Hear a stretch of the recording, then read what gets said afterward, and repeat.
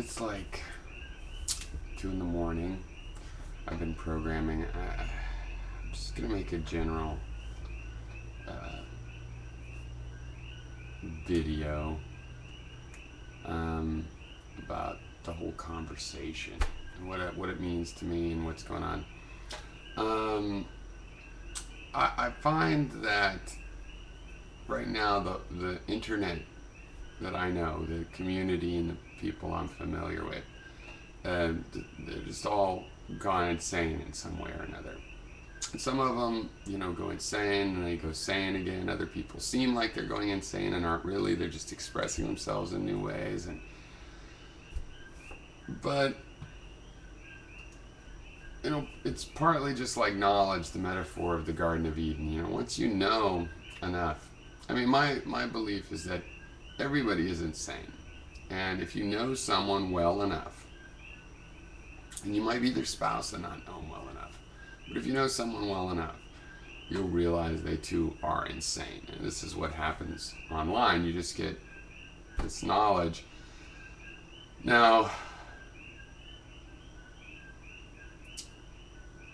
that's not the part that's adding a tedium for me. I'm interested in insanity, and it's at the foundation of why I've been so interested for so many years online, because you can get to know people at arm's distance well enough to see their insanity, sometimes very quickly, more quickly than in meat space where people have their shields prepared and they're just slowly learning them online. Of course they'll learn all their shields online too eventually.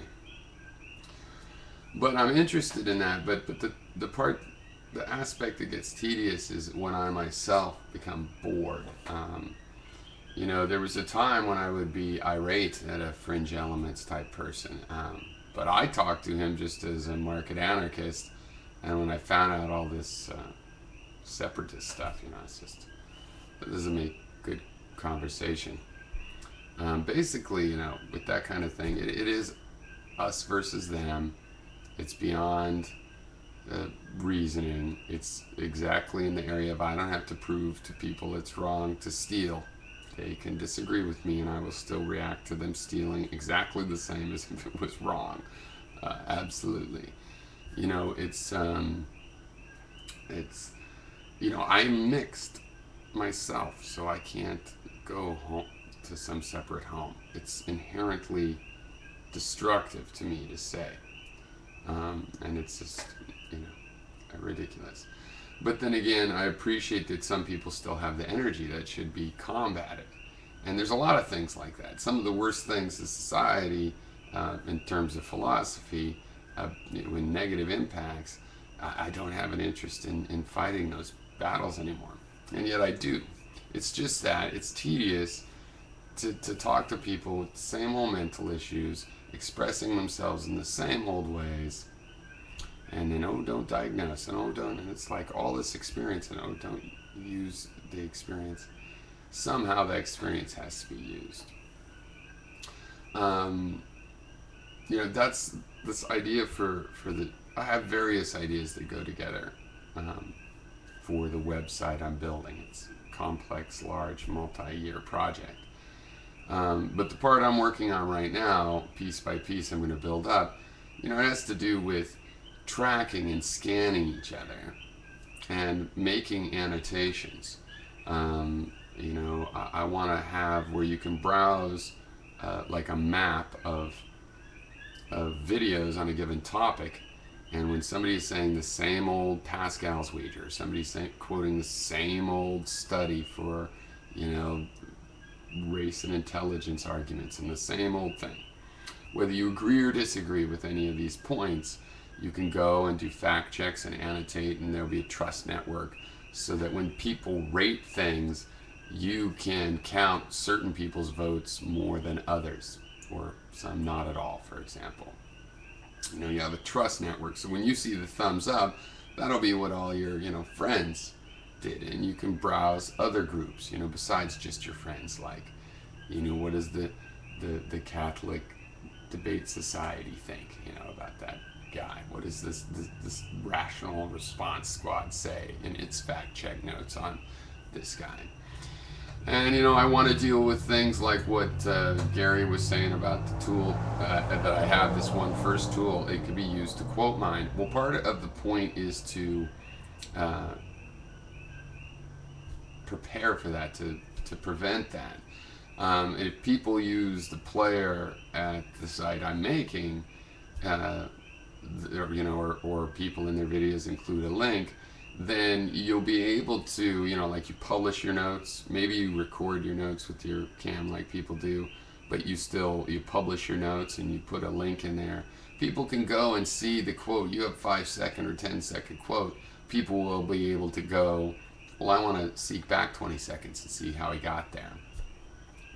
And of course, just, research that part as they will. I think some people will still abuse it, but this is where, again, at this other site, when people have a fact check, someone might have a video and someone else, someone might have an evolution video, and a young Earth creationist creates a fact check link to a site, to a Kent Hovind site, Well, you're going to be able to vote on that, right? So your trust network and the groups that you browse are going to vote that fact check as itself fact checked and deemed not a fact.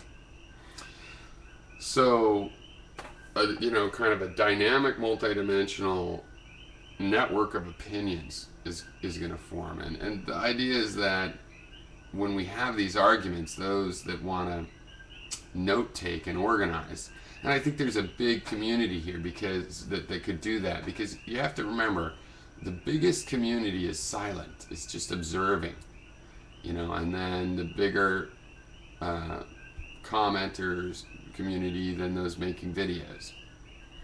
So just these observers, and they're interested, and they don't even want to make a comment. Who knows if they're even rating or anything like that.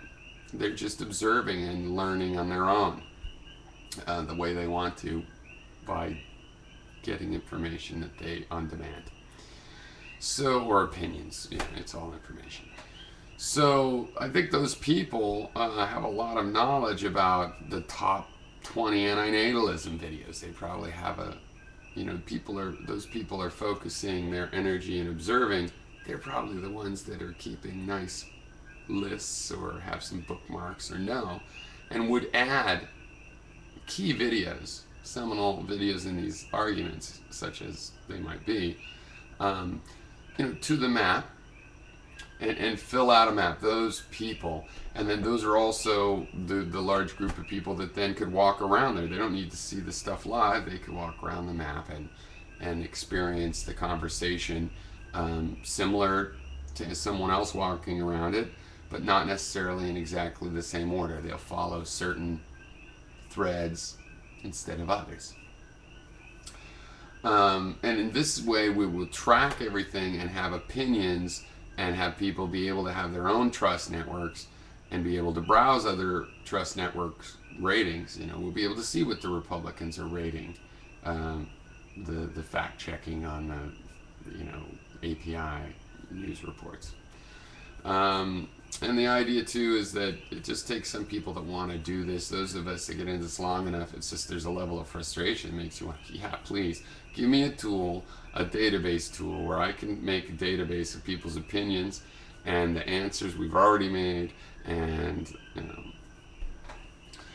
and I think something like this is really important. And I wanted to cover both casual conversation, where it's all just a bunch of opinion, even the fact checking, right up to tools that same set of tools which through a gradation allow a very high-tech Robert's rule of order style of creating debates, and maybe you have to have walked around a map before you can enter a debate.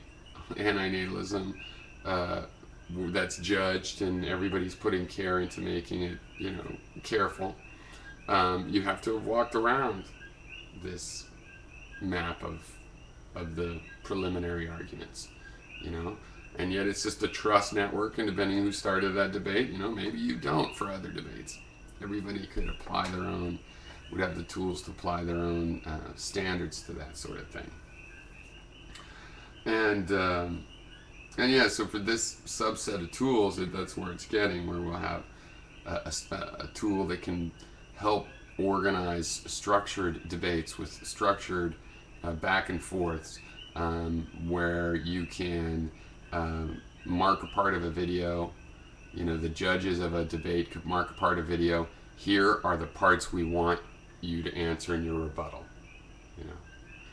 And just tools like that to just tighten up the focus, because it's way too loose. It's the freestyle jungle has been okay, but there's got to be. We're gonna build some sort of a city in this jungle where we can organize things with high precision tools and stuff, because this is just getting ridiculous. So anyway,